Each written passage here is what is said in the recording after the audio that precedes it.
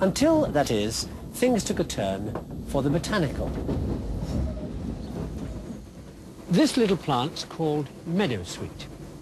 And back in 1835, a French chemist had extracted some stuff from it called acetyl salicylic acid.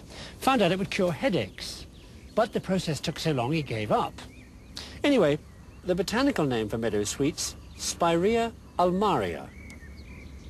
Now, a few years later, when every German chemist was going nuts trying to extract anything they could find from the new wondergunk throwaway byproduct of gaslight, coal tar, one of them came across a chemical called phenol with which you could artificially make acetyl salicylic acid quick and fast. So he made up a name for it. A for acetyl salicylic acid, S-P-I-R from the botanical name for meadowsweet, and nobody knows why he chose the last two letters, I-N. And that's why aspirin's called aspirin.